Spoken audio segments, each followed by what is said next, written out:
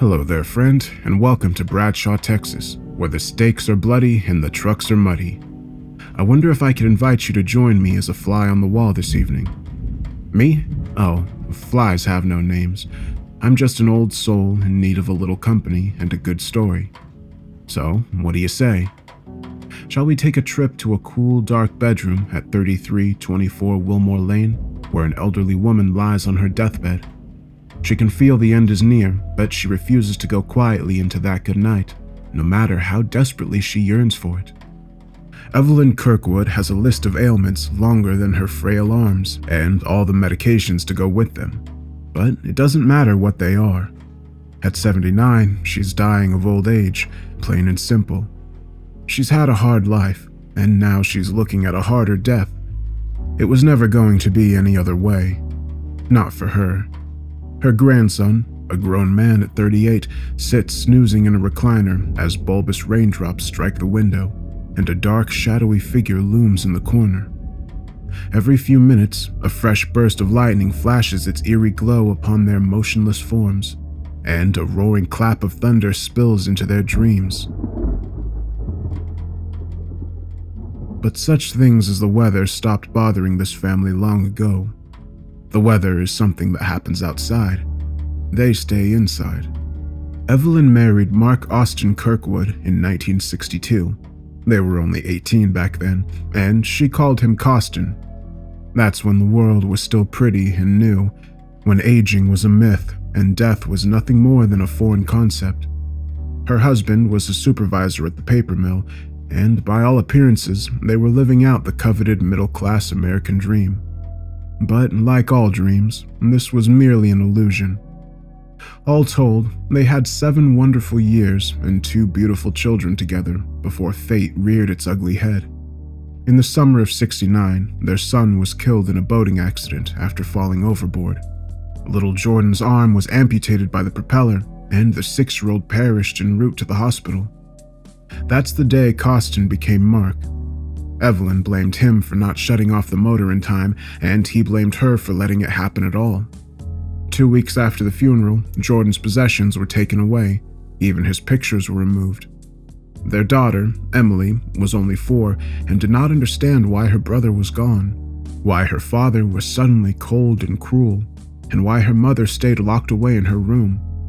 She had no point of reference for emotions like grief or depression, but as the days turned into weeks, then months and years, this became all she knew. In '72, Mark was fired for drinking on the job, and the family was forced to move into a small house 15 miles outside of town. 6 months later, Evelyn's mother passed away. It was around then that they traded in their car for a used clunker. That's what Mr. Kirkwood was driving on the morning of April 13th, 1973, when he failed to heed a stop sign on Sycamore Street. Unfortunately, at the exact same moment he blew through the intersection, Harriet Springer was trying to get her 3 kids to school, and she came to what is commonly known as a rolling stop. Had she in fact come to a full stop, she would have undoubtedly noticed the instrument of her demise barreling towards her at 50 miles per hour. Mark got off easy. He died on impact, well before his debilitated mind could register the accident was even occurring. Evelyn was forced to take Emily and what little they had left to her father's home in Alabama. But the years passed, as they always do. In '76, Evelyn married Ross Bordeaux, a used car salesman. He wasn't much to look at, but he didn't drink, and he was kind at first. Sadly, that too was only temporary. In '78, it came to light that Evelyn's new husband was less interested in her than he was her daughter. Emily was 12 the first time he touched her inappropriately. With each secret visit to her room, he went a little further, and she became a little more withdrawn from the world. For the rest of Evelyn's life, the day she learned of this betrayal will be a jumbled blur. The memories are buried so deep that any time she tries to recall them, she gets an awful headache, and it becomes impossible to think. Sometimes she will see a flash of herself holding a peculiar bottle over a simmering pot. Sometimes it's the image of a bulky, rolled-up rug, a rug that looks a lot like one she used to own. Evelyn reported Ross missing that October. She was the prime suspect only until police discovered Bordeaux's disgruntled customers. He had half a dozen death threats in his office, and they were all dated within the last 2 years. Suddenly, detectives weren't so sure where to look, and no formal charges were ever filed. Eventually, Evelyn was able to sell her home and move back to her father's house. Barely recognizing the empty shell that remained of her daughter, she vowed to never take another husband. Unfortunately, Emily had only begun to learn the cruelty of men. During her senior year, she began self-medicating with pills, and on her 18th birthday, she dropped out of school to marry a 26-year-old junkie who called himself a musician. His name was Travis Corley, and he overdosed on the night of their first anniversary. Being 3 months pregnant, the new widow was forced to move in with her mother and grandfather. Fred Mueller was at his limit. His blood pressure was high, his heart was bad, and he was terrified of what would happen to his girls after he was gone. That fear tripled with the birth of his great-grandson. For the first 2 years of Tommy's life, Fred was most often the one to change him, feed him, and soothe him. Evelyn did her fair share of work too, but Emily was rarely home. The family lived in a state of constant dread that she would follow in the footsteps of her father and late husband. It was only a matter of when and how. With every phone call, they expected to hear the awful news. But on January 9th, 1987, Fred beat her to it by dying in his sleep. Emily still had no interest in straightening out her life, so Evelyn assumed full care of her grandson and subsequently spoiled him rotten. Tommy was her second chance, and she intended to get things right this time around. All the while, Emily continued down the path of self-destruction until finally, on a stormy January night in '91, Evelyn was killed in a deadly collision caused by an intoxicated driver, only she was not the intoxicated driver. It was one of her clients. He, and the only other person in the vehicle, a father of 4, also perished in the crash. Evelyn barely reacted. She was as hard as steel towards everyone and everything except for her darling Tommy. After receiving the max payout from the insurance company, she felt no remorse in going after the driver's family. As it turns out, he was a very successful businessman from the city, looking to be more discreet after causing a scandal the previous year. The lawsuits won enough money to pay off Fred's house and truck while still leaving a sizable nest egg, one that was invested wisely. Her dreams of Tommy becoming a doctor fizzled out around high school when his grades never seemed to get higher than a C average. Plus, the closer he came to graduation, the more she couldn't handle the thought of letting him go. She could afford to supplement his income no matter what he decided to pursue. But then there was still the problem that he would eventually meet a girl and want to live with her instead. She found herself feeding him extra sweets after dinner and snacks between meals, anything to fatten him up. She even stopped reminding him to shower, and being a teenage boy, he often averaged just one a week. He wasn't much for socializing, and that was fine too. He had plenty of games, and other kids never gave him a reason to desire their company anyway. After he graduated, Evelyn kept meaning to help Tommy find a job, but then she would think of all those hours that her good boy would be away, or even worse, what if he still managed to meet a girl? With a little more consideration, she decided it would be best to employ Tommy herself. Every week, she gave him a list of odd jobs and paid him $20 an hour for his work. He did a few chores in the evening, but he quickly realized he didn't really need any money, so he quit. A voice in Evelyn's mind told her to speak up, to teach the boy some responsibility, but she couldn't bring herself to do it. As a result, the years continued to pass and nothing changed, just the way they liked it. This brings us back to where we started, the stormy night of September 27, 2023. At the bedside of a dying woman and her attending grandson. Mommy. Evelyn's voice is weak and feeble as she calls to her grandson. When he does not stir, she takes a moment before trying again. She has only been at it for a few minutes, but that is an eternity when you are frightened, and the figure in the corner frightens her very much. Mommy, I need... That is as far as she gets before succumbing to a violent fit of coughing. The sound jerks the sleeping man back to reality, and he trips over his own feet while searching for the light. As he rises, a flash of lightning illuminates the now empty room with an eerie glow. and Tommy has just enough time to reach the lamp before falling back into darkness. You okay, Grandma?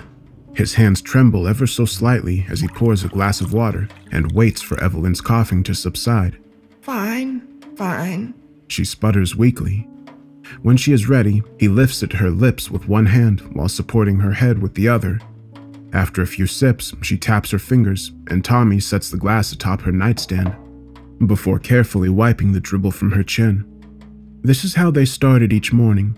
Evelyn wakes to the unshakable feeling that she is being watched. Then her eyes seek out the dark figure that she is now all too accustomed with seeing. The first time it appeared, she thought it was merely a hallucination. It was nothing more than a shadowy mass floating outside of her room.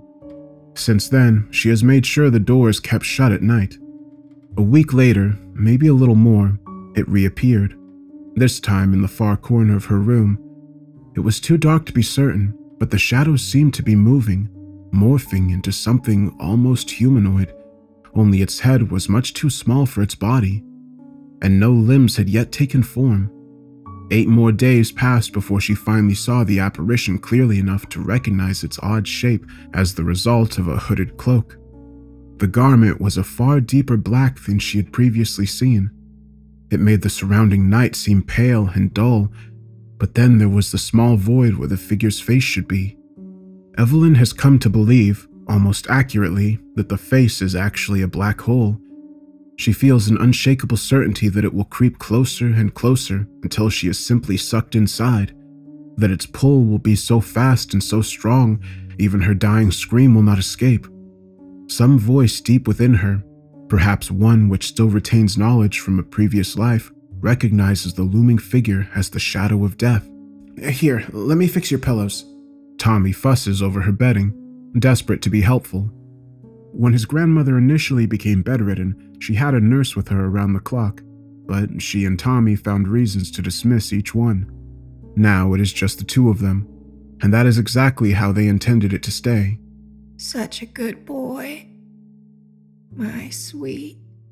Exhausted, Evelyn is already drifting off again, but Tommy needs her to stay awake. Wait, do you need a bedpan? You don't want to wake up in a mess again, do you?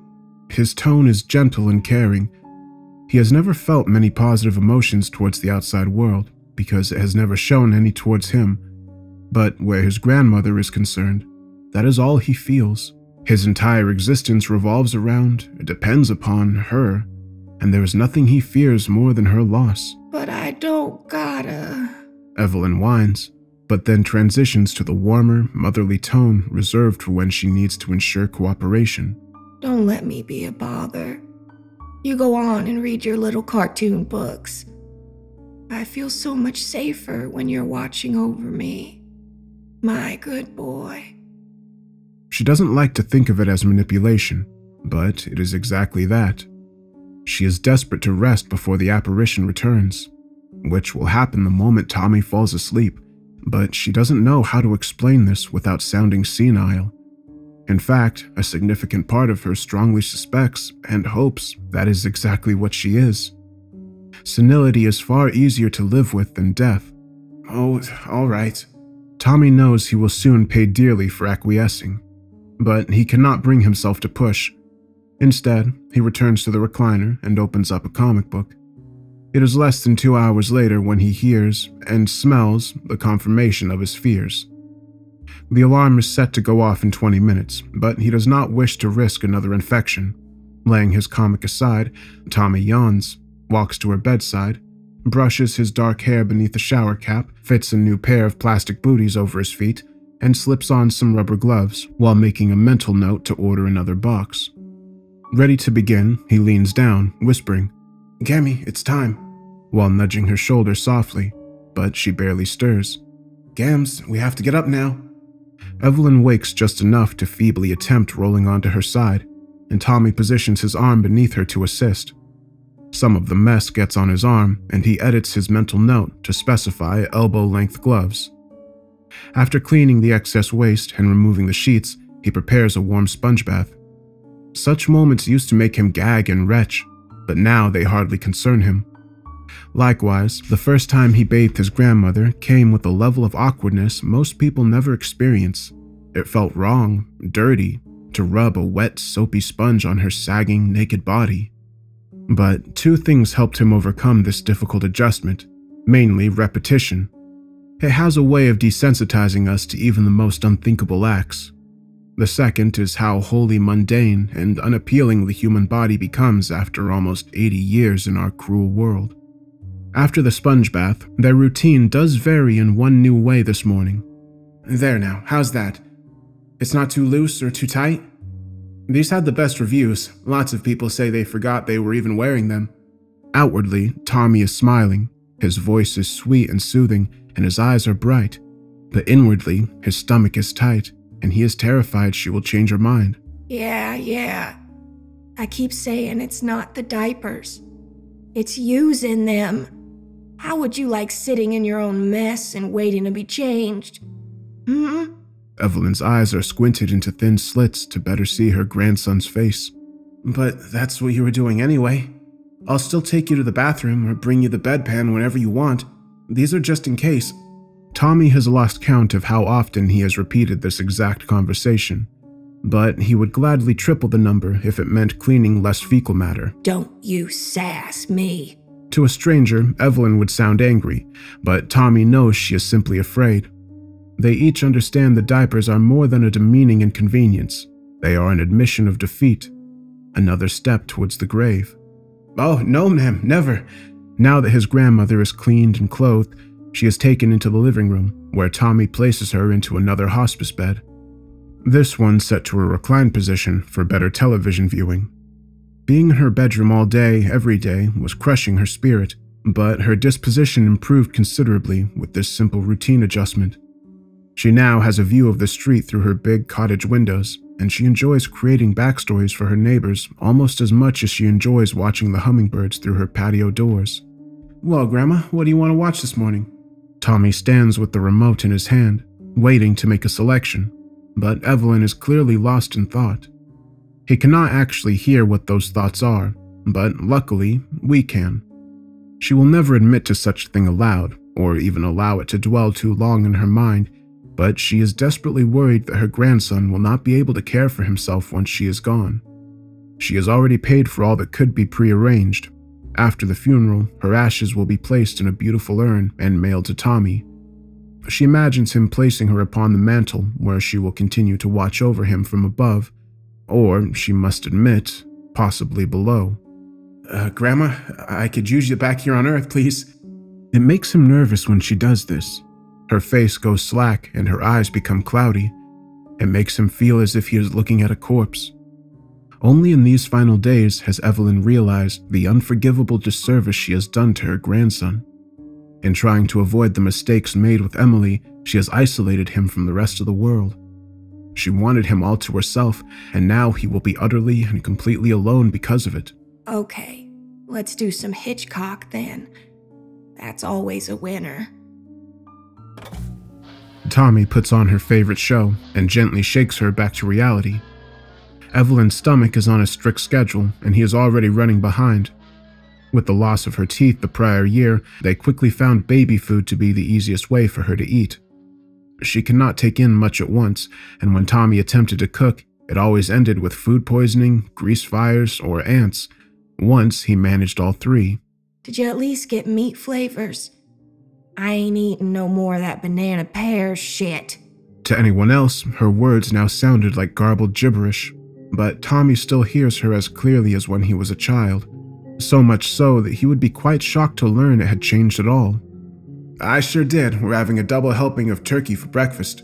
He announces this proudly and feels an instant pang of disappointment when she fails to confirm he is in fact a good boy.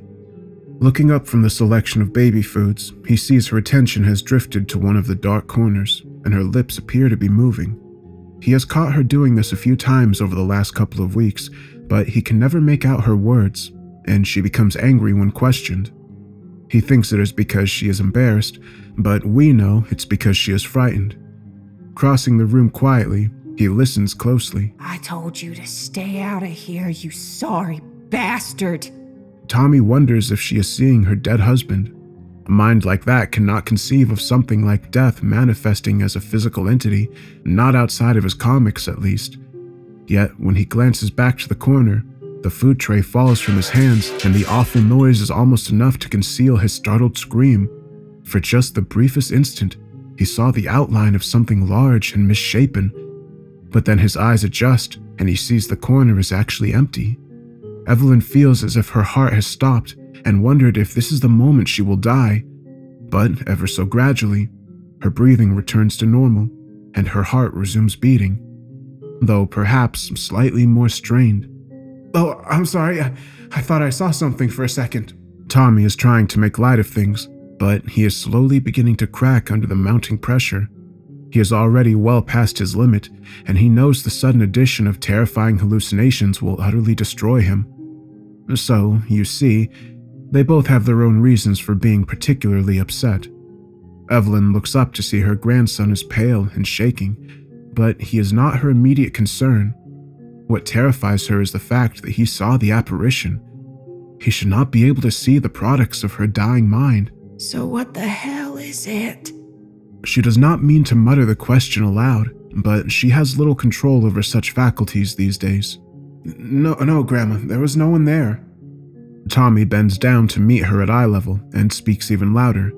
I was mistaken. It tests every ounce of Evelyn's patience. Damn it, boy, back up. I've told you I'm hard of hearing, not deaf. She's not trying to be harsh. She understands his reaction all too well. She has spent more than half her life believing she was ready to leap into death's arms. But now that the time has come, she does not want that menacing black shadow anywhere near her. Its presence in her home is an unwelcome intrusion she would like to banish with a shotgun. Right, sorry. Here, how about we get you some breakfast? Nothing broke. All I need to do is fix you a new glass of orange juice. I'll be right back. Tommy rushes off before she can protest, and Evelyn is left alone once more. Only now does she notice the television is on and eagerly directs her full attention toward it. She wants to think everything will be fine as long as she doesn't look in the corner, but she doesn't believe that at all. Tommy, what's today's date? Evelyn asks as he returns with her juice. It's the... Tommy stretches the word as he checks his phone. 27th. I'll hang on for as long as I can, but I don't think I'll get to see October this year. Just remember, if it's only a matter of a few hours, maybe a day, do whatever you have to do to make it to the end of the month. You might as well get one more check out of those government bastards. But don't try to wait any longer. Who's my good boy? Huh? Me. I am. Tommy blushes proudly, knowing he will absolutely do whatever it takes to fulfill this morbid request when the time comes. Of course, he is once again envisioning her death as taking place in the distant future. He operates on one very basic principle, that as long as he keeps his grandmother nourished and comfortable, she will not die. He only sees the brave face Evelyn presents outwardly.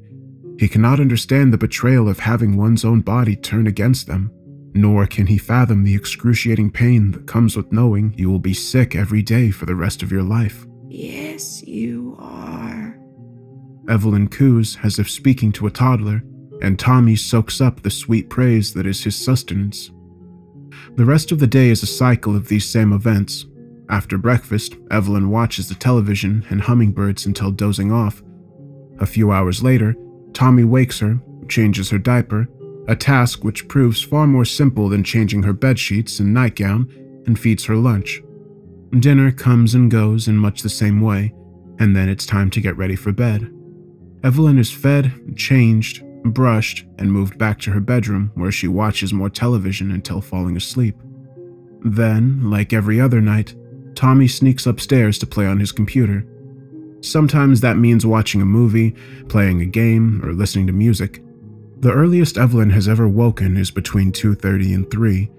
Therefore, Tommy makes certain to return by 2.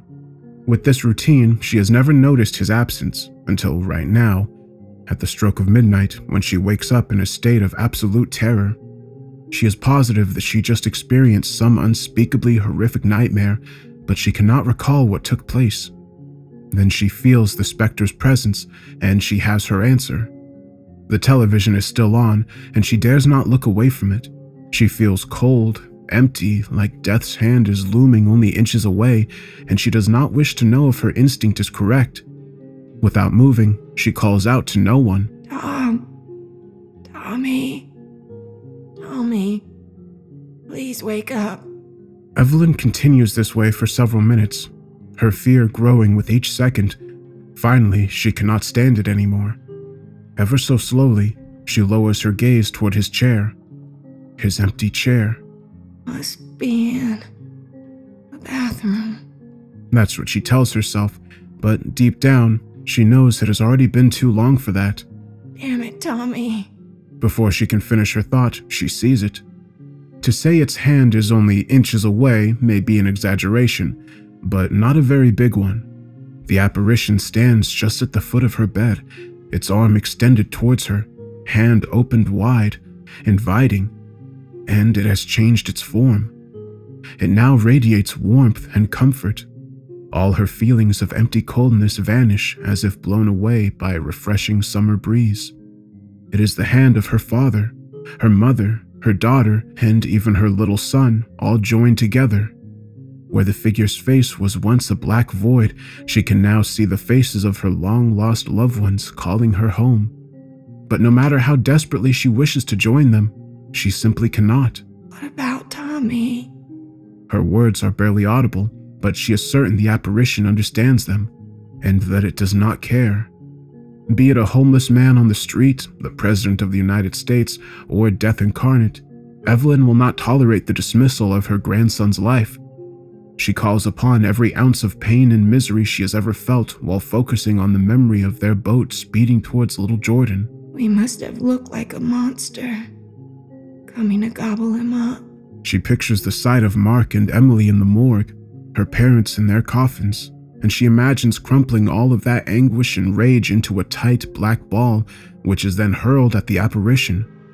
In reality, nothing actually passes between the two, but just as she sees the ball of hatred collide with the entity in her mind, the figure with the warm faces and welcoming hand explodes into dozens of snake-like shadow tendrils that swarm all around her bed.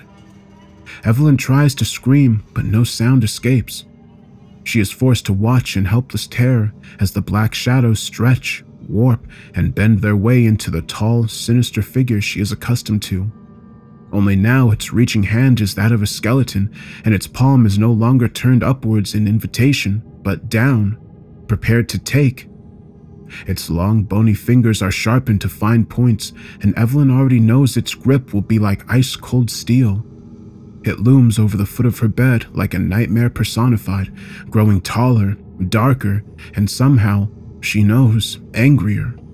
Her eyes are involuntarily affixed to its true face, which, to her horror, is now visible. It is the face of the oldest thing she has ever seen. Its gray, leathery skin is mottled and stretched thin over its skull, conforming to the shape like a glove. It has no distinguishable gender, hair, or nose. Its paper-thin lips are stitched shut with thick red thread, and its eyes are empty sockets, windows to the predatorial void awaiting her. She can feel its pull, and when it gets too close, it will consume her. Adding to her panic, Evelyn is completely paralyzed. Her mind is awake and trapped, helpless, inside of a useless body. Mentally, she is very much like that of a cornered animal.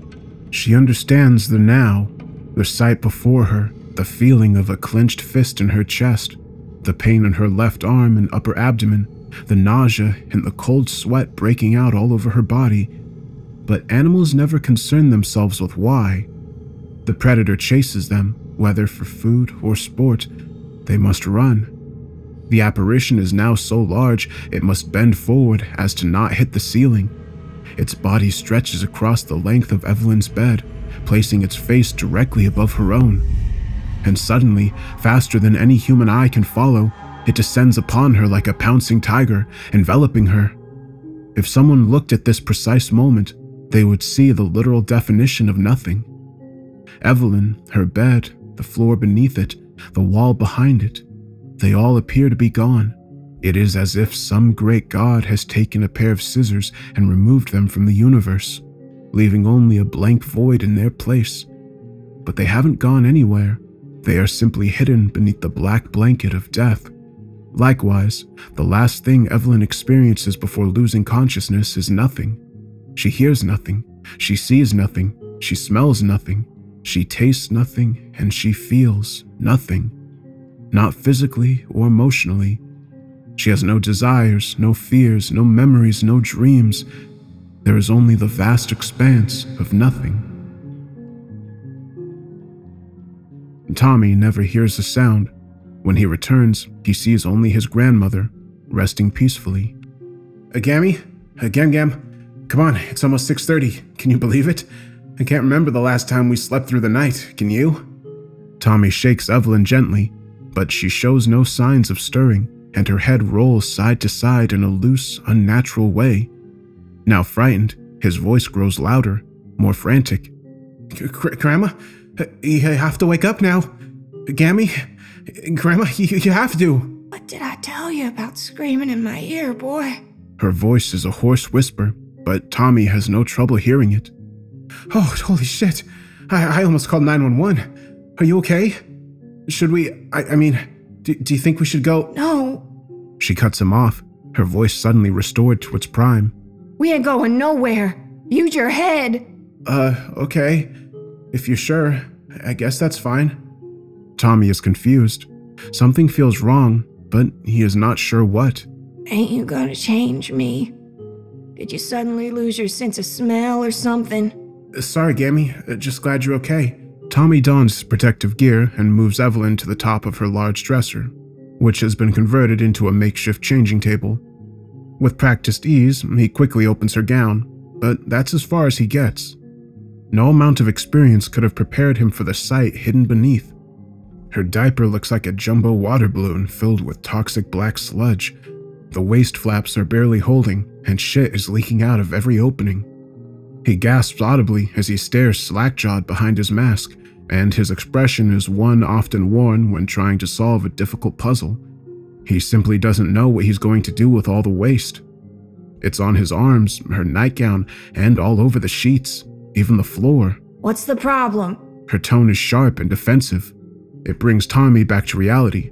Nothing at all. There's just a little more mess than usual, but we'll have you fixed up right quick. Don't you worry. He avoids her gaze by busying himself with extra towels, 4 of which go directly into the trash. Some things simply cannot be changed. When the diaper is finally removed, it barely fits in the wastebasket, and Tommy is forced to fetch one from the bathroom, which is also soon filled to the brim. With the worst mess of his life nearly behind him, he takes both small trash cans to the curb rather than risk the plastic bags bursting. He doesn't care if it upsets the HOA to put them out a day early, nor does he care if the garbage men are angry. He simply wants the mess out of his house so he can begin erasing this awful memory. Back inside, he is completely lost in thought as he passes through the living room and turns into the hallway where he suddenly lets out a short, high-pitched scream. At the far end of the still corridor, hovering in mid-air, is a cloud of swirling black shadows. They are stretched long and thin like eyeless snakes, twisting and writhing themselves into a knot. Tommy reflexively shuffles backwards out of the hall, but trips on a rug in his haste. He is stunned momentarily before recalling the reason for his panic, but the pain in his aging body has a sobering effect. It's just not possible. Shadows can't move on their own, especially not through the goddamn air. Rising to his feet, he holds his breath and turns back toward the hallway, feeling a relief wash over him to see it is empty once again. Yesterday's similar incident flashes through his mind, and he briefly wonders if a tumor could be causing these hallucinations. Then comes to the realization that this would mean visiting a doctor, and he dismisses the theory as quickly as it has come. Then he remembers his grandmother, and his suffocating fear of disapproval temporarily erases all other thoughts as he rushes to her side. Well, look who it is. Grandma, I'm really sorry. I took out the trash, but then there was this... Tommy hesitates. He doesn't want to strain Evelyn's heart with the fright, nor does he wish her to think he's losing his mind. A big spider in the hall. Don't worry, I killed it and sprayed some of that poison. I guess that explains why you scream like a little girl. So how about it? You gonna get me off this damn dresser or what? There is a hint of playfulness to her words that gives Tommy a profound sense of relief, like some great danger narrowly avoided. Yeah, I guess I did sound like a girl. Well, in my defense, it was a really big spider. But hey, it's dead and I'm alive, so let's get you into something more comfortable and head into the living room. Tommy maintains a chipper disposition as he raises Evelyn to a sitting position and gets a fresh nightgown over her head. But then his work comes to a stop. Can you lift your arm for me, please? Well, no. I'm sorry, Tom. It doesn't seem that I can. Hold on, don't panic. You're the one panicking. Here, let me just... Tommy gently lifts Evelyn's arm into the sleeves, one at a time, then carefully places her on the wheelchair. When she cannot hold herself upright, he bends forward to secure the harness, something she has never needed until now, and breathes in the smell of something far worse than human waste. Grandma, I don't want to do it any more than you, but we really can't put off going to the... Don't you dare say it. You know they'd never let me come home again. Her words are like actual needles in his ears. They're angry, hurt, confused, and worst of all, knowing, accusing. Do you remember what we talked about? Yes, ma'am. Tommy's reply is mumbled, and his head hangs low in defeat. Strands of greasy hair fall before his face, but they hide his shame from no one. Did you think I was joking? No, ma'am. Your childhood has lasted damn near 40 years now, boy. It's time to be a man. There's no one left to take care of you. A sudden, violent bout of coughing snaps Tommy back into caretaker mode, and he rushes to bring his grandmother a cup of water. After waiting for the fit to subside, he lifts it to her lips, but each time the coughing resumes and the water dribbles down her chin and front. Oh, forget the damn water, would ya? Sweet Jesus. I'm sorry. Fine. And you can wear that scowl for as long as you like. But I still ain't going back to no hospital. What's the #1 rule, son? No hospitals, no exceptions. Yes. Now tell me why. Come on, I know you remember. Because you want to die in your own bed, in your own time, with no further intervention from medical professionals or their expensive scams. That's right. And what are you gonna do if I die right before the end of the month? Wait until midnight on the 1st to call 911. Only half of Tommy's awareness is in the present. The other half is a million miles away, falling into a bottomless pit alongside dozens of eyeless shadow snakes. Yes. But not too long, right? Now, who's my good boy? Me. I am. There is no enthusiasm behind his words, only dejected defeat. Well, we can't put off the sponge bath any longer. Oh, yes, we can. You know as well as I do it won't help. Why put either of us through the extra bother? It eats up so much of our time. Wouldn't you rather be playing one of your games while I watch TV? Her points are impossible for Tommy to dispute. If he is honest with himself, he cannot remember the last time a bath made a dent in her smell. But this is different. It's more than a foul odor. It is downright rotten, and it scares him like a bad omen.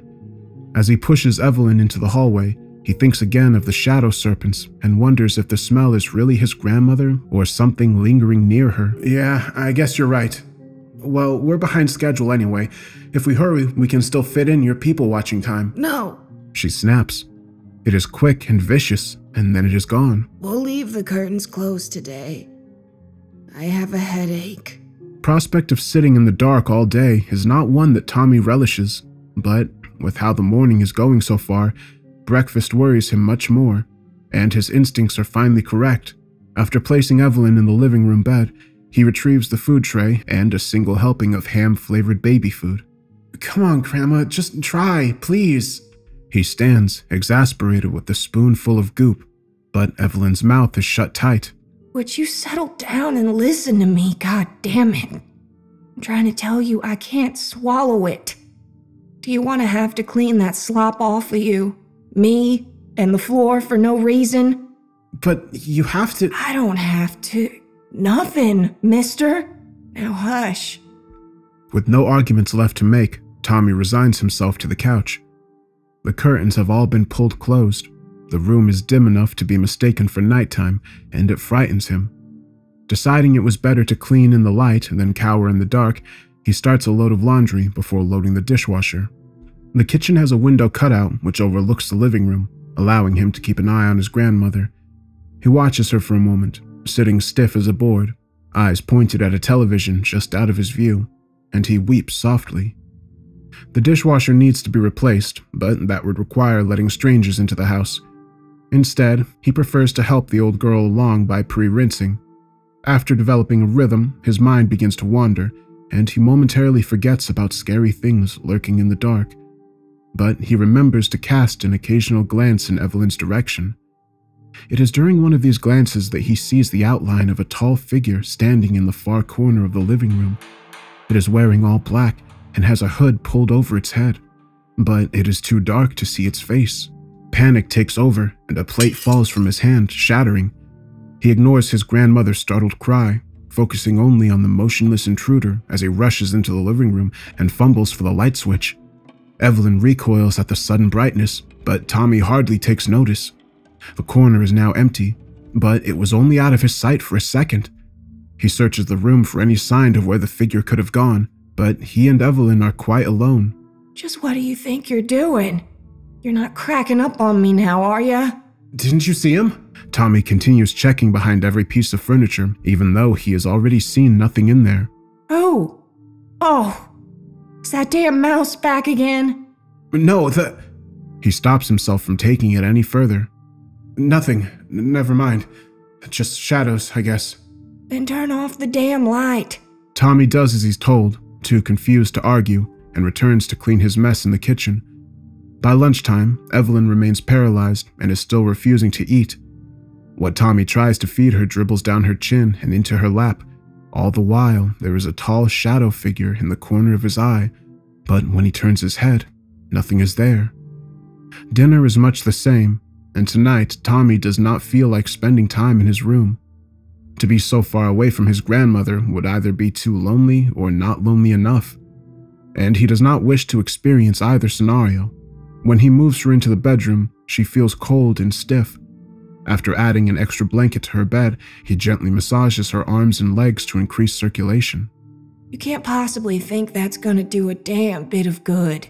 Evelyn's voice is condescendingly amused. It certainly isn't hurting anything. Tommy mutters without looking up from his task. Nothing but that little head of yours. She replies with a soft, low chuckle, which turns into another coughing fit. Tommy tries to give her water, but again, most of it misses the mark. Her inability to drink frightens him more than the paralysis or refusal to eat. If a healthy person can only survive for a few days without water, how long will she last? Then there is the matter of the shadows. The shadows which are suddenly able to move of their own volition and change their shape at will. He feels very much as if he is in one of his comics. Oh, forget it. I'm fine now. If Evelyn had the ability to move her arms, she would have slapped it from his hands. But I said forget it! The sudden venom in his grandmother's tone makes Tommy recoil, and he retreats to the recliner where he silently stares at the television until falling asleep. All night, he dreams of the room's shadows gradually stretching themselves toward the same direction, becoming longer, thinner as the hours pass. Ever so slowly, they peel away from their surfaces and merge in the far corner, where dozens more of these serpents are now settling in the shape of a tall, cloaked figure. It is entirely black without a speck of color. Where its face should be is a void so dark, Tommy feels it must be a hole in the very fabric of reality. Then he blinks, and upon opening his eyes, the figure is standing before him. He now finds himself staring directly into the void, and he screams, pushing himself and the recliner backwards. When he next opens his eyes, he is lying flat on his back, feet in the air, and the sun is shining through Evelyn's curtains. He is drenched in a sheen of cold sweat, and his heart races with the all-too-real memories of his nightmare. But, try as he might, he cannot remember what he saw within the void, and he is grateful. Well, are you dead? Are you gonna answer me or what? These are the first words of which Tommy is consciously aware, but they sound far away.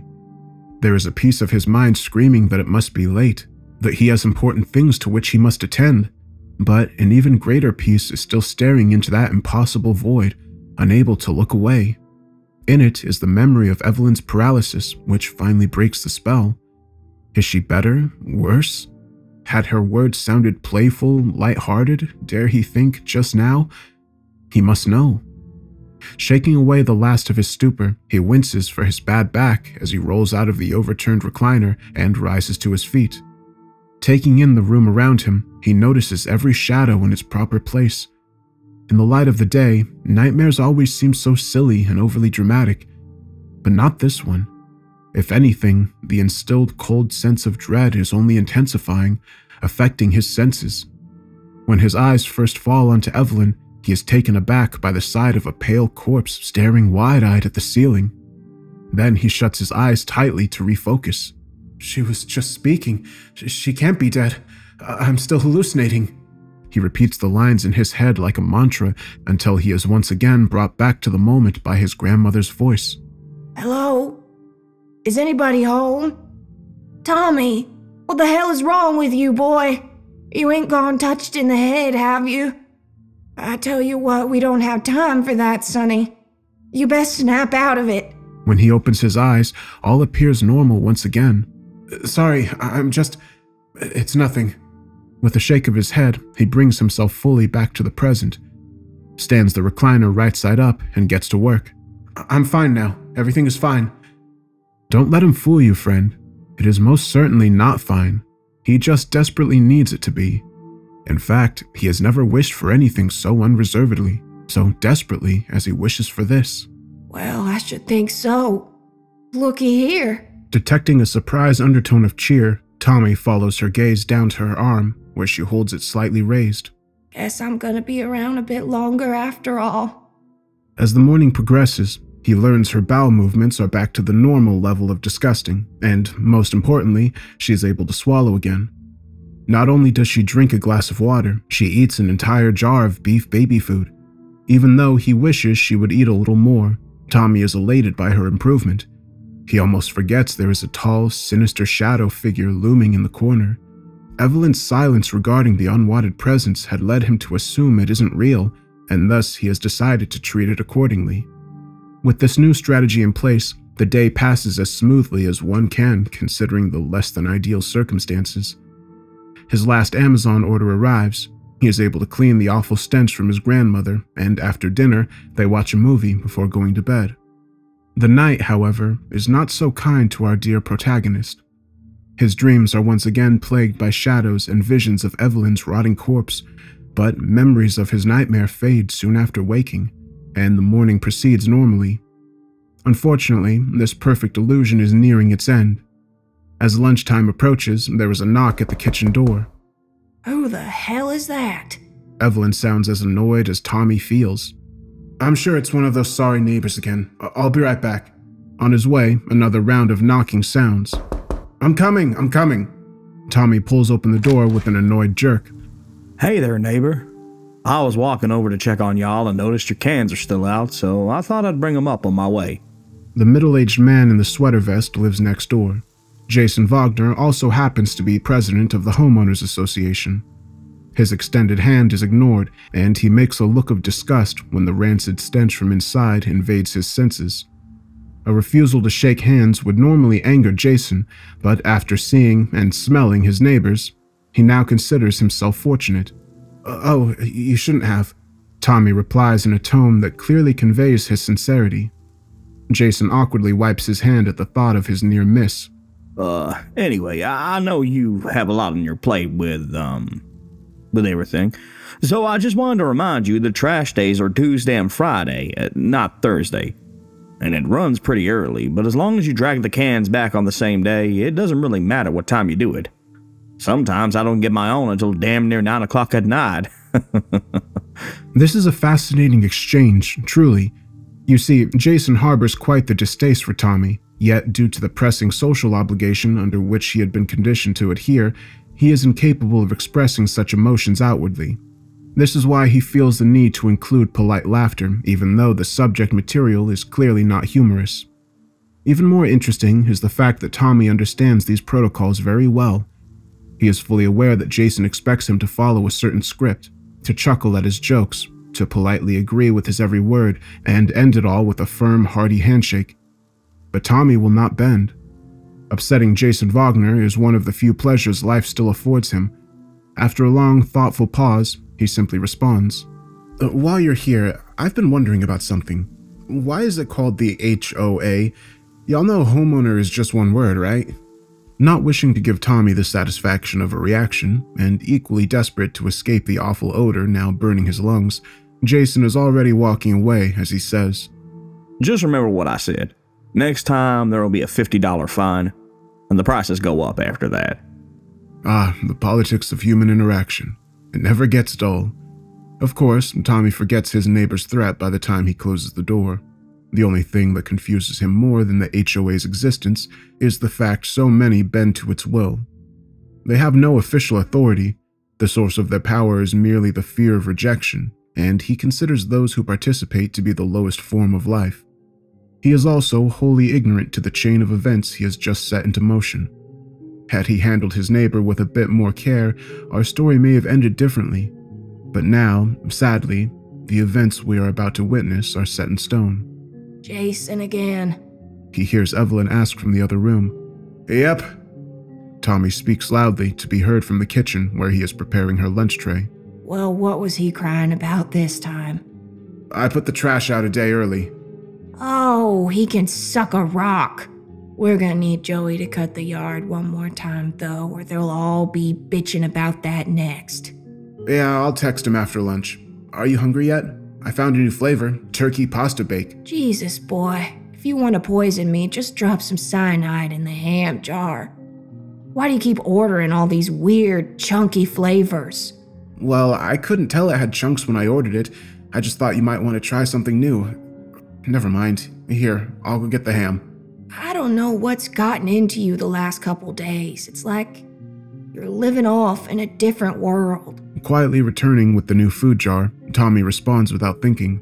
"I know, I'm sorry. I'm doing my best, but it's kind of hard to keep up with everything that needs doing around here while the shadows are coming to life." Only after the words are out does he realize what he has said. "I mean, I'm sure it's just stress. Now that things are getting back to normal, the hallucinations will probably stop." Oh, I didn't realize you could see him too.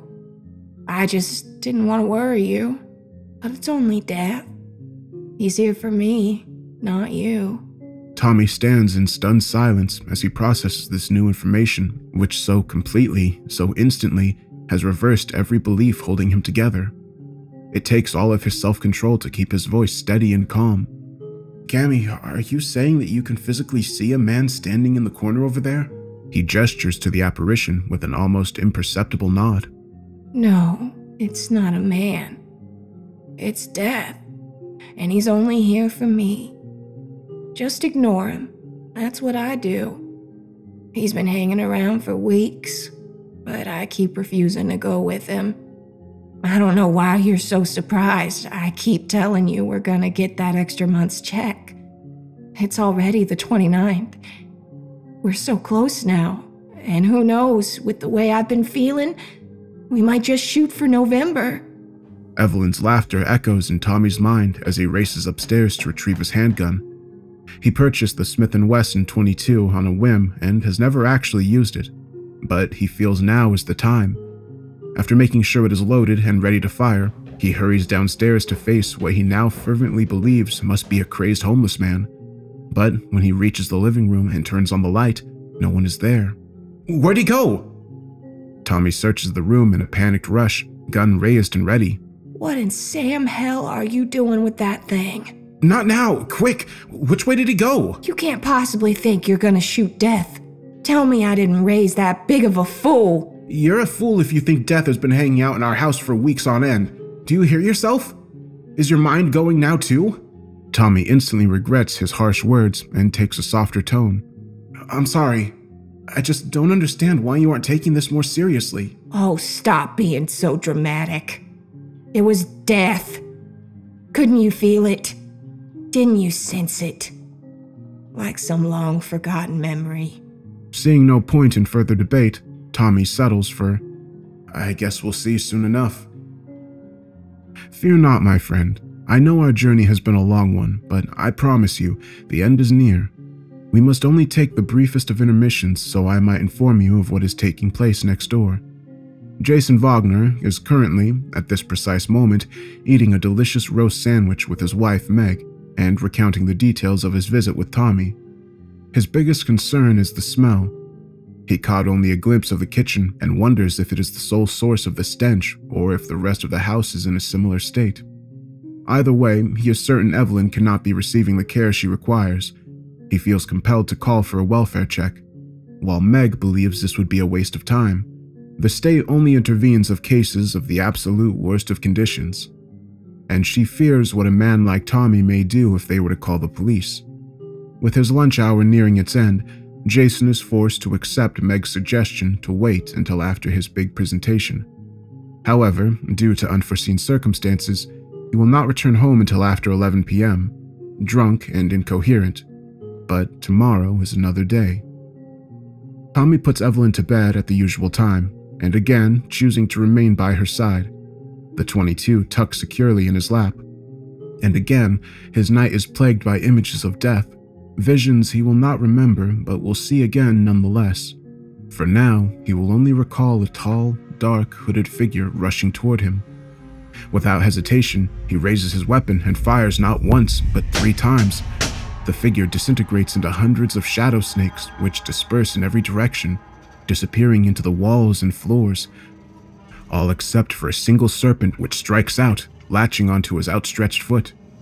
At the same instant, Tommy's world turns red as his foot explodes with a blinding pain that radiates outward throughout his entire body. Instantly, he is awake and screaming in agony. The world is still red, only he now understands his own blood to be its source. The gun remains in his hand, but he hastily drops it on the nightstand, wishing to be rid of it. Tommy can hear his grandmother fighting to be heard over his own agonized wails, but the pain becomes so unbearable that her words might as well be in another language.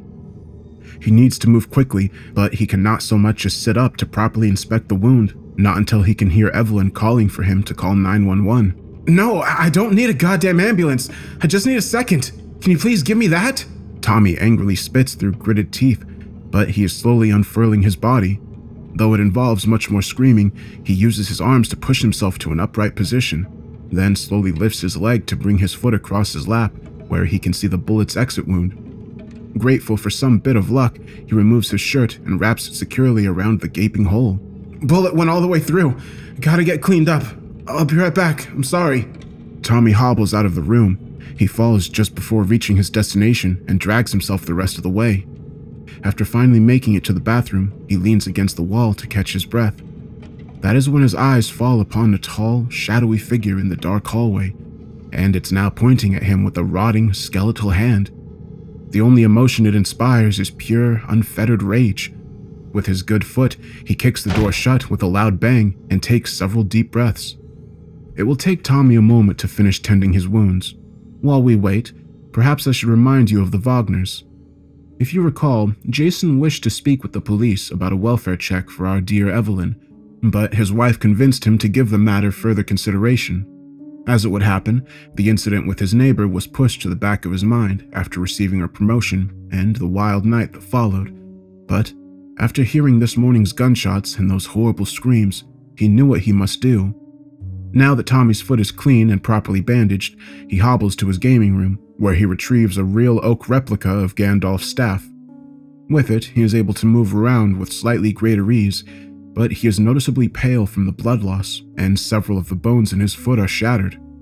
The sight beneath the bandage is already growing grimmer as the bruising darkens and the swelling increases, but he is so numb with shock and fury that he barely feels it anymore. His body is like a machine fueled by pure desperation. Well, it's nice to see you're alive. Tommy is pleased to see Evelyn's temper has cooled. In his current condition, he is not sure he could control his own if provoked. Yeah, I was gonna say the same to you. I'm sure you're ready to get changed. I'm sorry. Damn, I'm sorry. Nothing we can do about it now. What's done is done.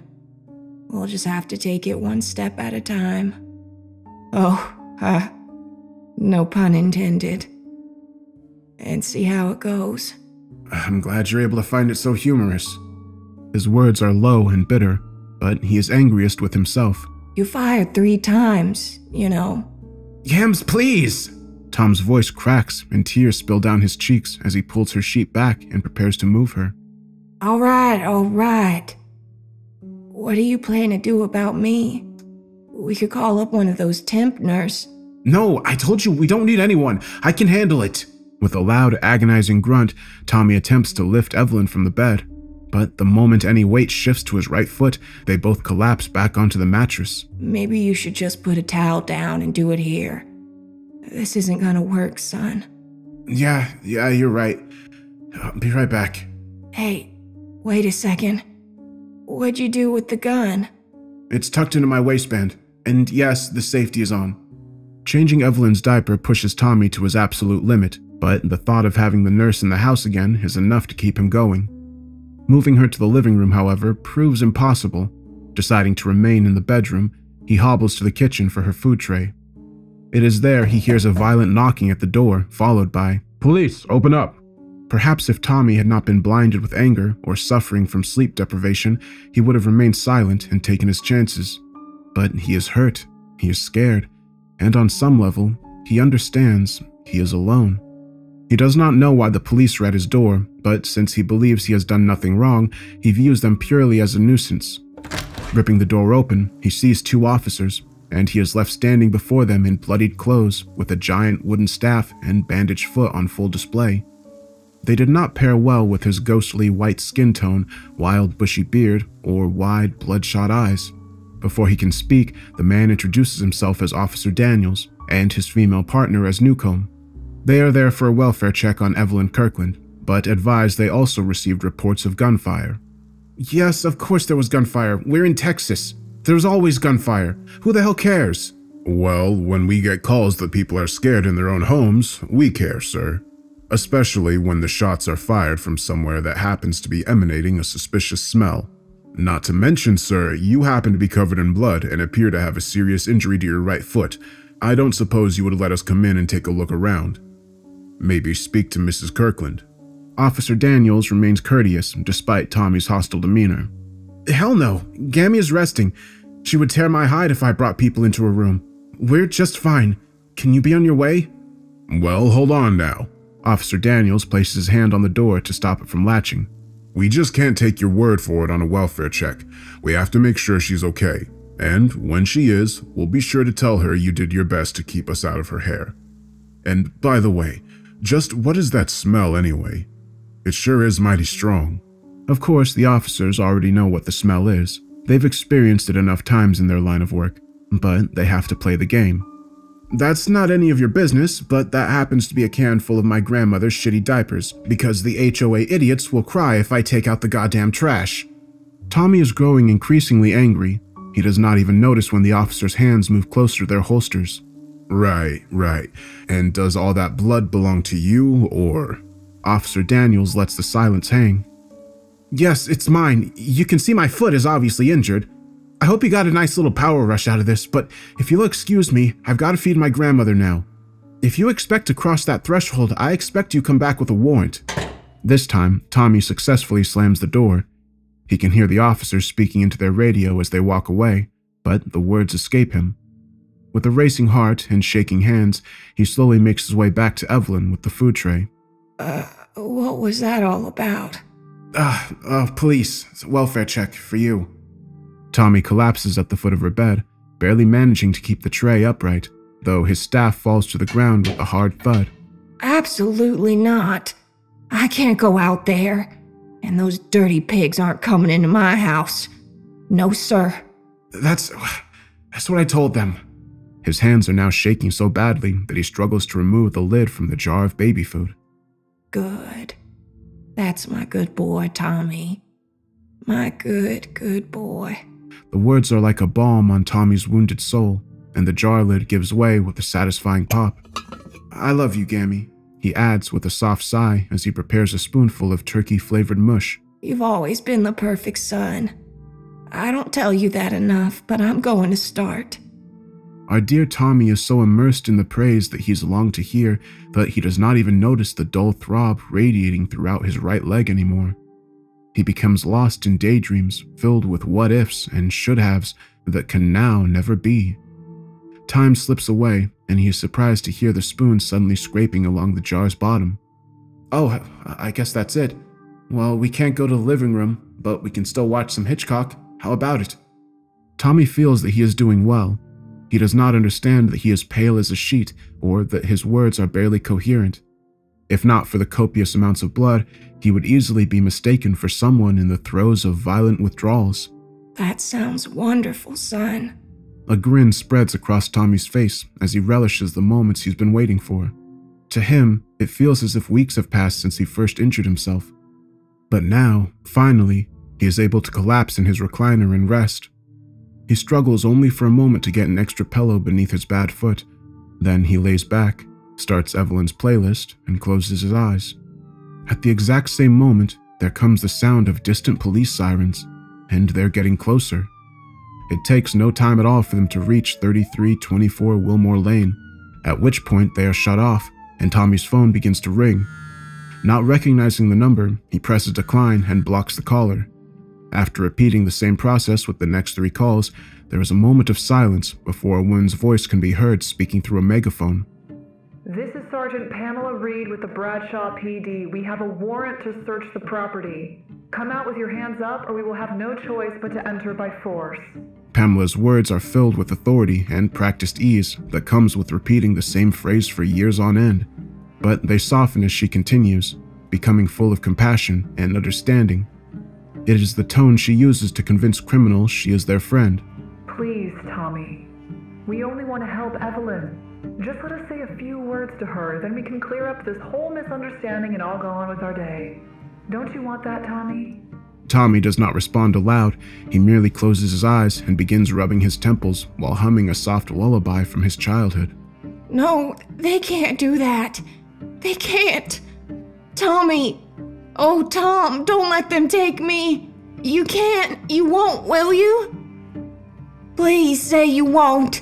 The sobbing desperation he hears in Evelyn's voice is just enough to pull him from the trance, and he is flooded with new determination. If he only does one thing right in his entire life, he needs it to be this. Grandma, so help me. I don't care what it takes. What I gotta do. Those bastards aren't gonna get you. I promise. Oh, thank you. Thank you so much. I knew my good boy wouldn't let me down. Oh, Tommy, my life would have been so awful, so empty without you. Knowing he does not have much time, he begins barricading the bedroom door with everything he is capable of moving. So much adrenaline is coursing through his veins that he does not even need his staff to move around. This is your final warning. You have 60 seconds to come out peacefully. Sergeant Reed is using her official voice once again. She has seen this scenario enough times to be confident of its outcome. In her experience, guys like Tommy never do things the easy way. Tommy, I'm so frightened. It's okay, Grandma. I'm right here. They aren't getting in, I swear. But if they do, I want you to put me out of my misery. Promise me. But... Promise me. I'm 79 years old, God damn it. I've earned the right to choose where I die. I won't go with them. I won't. I promise. I swear. No matter what, they aren't taking you. It is the hardest promise Tommy has ever made, but he steels himself, determined not to let down the only person who loves him. Seconds later, there are several loud crashes, wooden splinters and cracks as the doors are forced open. Glass shatters as multiple windows are broken, and the debris crunches beneath a dozen pairs of boots as they march through the house. Every few seconds, he hears voices calling out from different rooms, and each time it is a little closer, until finally, the footsteps are just outside the barricaded door. Tommy, this is Officer Daniels again. He pauses in case there is a response, but none is forthcoming. I got that warrant you asked for. Do you think we can have a real conversation now? It's not too late to just open the door, you know. Grandma doesn't want to see you. Go away. Tommy is trying to sound intimidating, but he comes across as a scared, petulant child. You tell him, baby. There, you see? Did you hear her? She wants you gone. Tommy absent-mindedly strokes his .22, which is now back in his hand with the safety disengaged. He is not willing to fail. All right, we're coming in hard. I hope you're standing back. And Tommy, we've dealt with some pretty bad people over the years, so breaking into places this way tends to make us nervous. I really need you to have your hands in the air, empty, when we get this door open. You think you can do that for me? Officer Daniel waits for a response, but again, there is only silence. Okay then, here we go. Tommy stands against the opposite wall, feet planted and gun raised towards the door. The moment it begins to open, he expects to see Officer Daniel, but instead, he is once again looking into the endless void of death's face. With a new wave of fresh fury, he fires, hitting the edge of the doorframe. The next events unfold instantaneously. Bullets rain through the small opening as Tommy leaps to the side, but he is too slow. He is hit 3 times before falling to the ground, where he watches the door explode inward as a team of police pour through the opening. He hears Evelyn's screams, but he can do nothing about it. He knows he has failed, and he is ready to die. In the final seconds of his life, he suddenly remembers what he saw when forced to peer into death's faceless void. It was this, the moment of his death. And in that darkness, he saw his father, his grandfather, his mother, and then finally, his grandmother. This knowledge only troubles him for a brief moment. As his last neurons cease to fire, Tommy's world falls into complete darkness, and his suffering is finally brought to an end.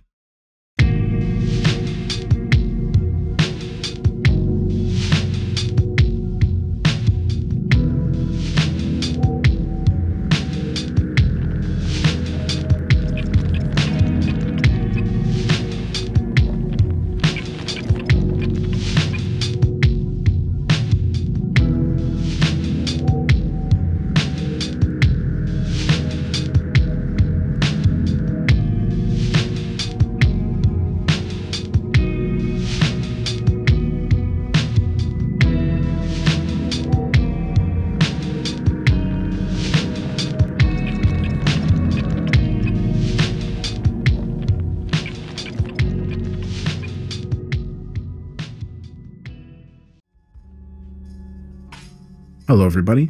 So I've been away for a little while. You may notice really no videos have gone up in the last 2 weeks. And that's because I went to a concert. I was only originally planning on being gone for about 3-4 days. But then I ended up getting sick. After I came back, I've been sick for like the last week, so I haven't been able to work on anything because I knew I wouldn't be happy with the way I sounded. But yeah, I'm finally not congested anymore for the most part, and I wanted to get some videos up. This month has been a little hectic because I'm actually doing 2 trips this month. The first one was for the concert, and then I'm also going on a trip here on the 20th, and I'm going to be gone for about 8 days. So I was going to be using this 2-week window in the middle of the month to work on a bunch of videos, but yeah, unfortunately that didn't really work out. So there's going to be less videos this month than normal. I plan to have a few more out before I go, and then I'm also working on some that I can release while I'm away. But yeah, with this story, I really like this one. It's a different setting than most of the stories I do, and it's a very relatable story, I feel. I think a lot of people may have experienced something like this where they have to take care of maybe a family member or a parent, and so I think the story might be pretty relatable for some people. My theory is that the grandma died about halfway through the story, and then the main character was just pretty much talking to her corpse and just imagining that she was replying. But I'm curious to see what you all think and see if you agree with that or not. I think that is obviously what explains the smell, and also at the end when he sees, his grandmother along with all his other family members that have passed away. But yeah, that's all my thoughts on this one. I'm curious to see what you all think. And with that said, have a good day.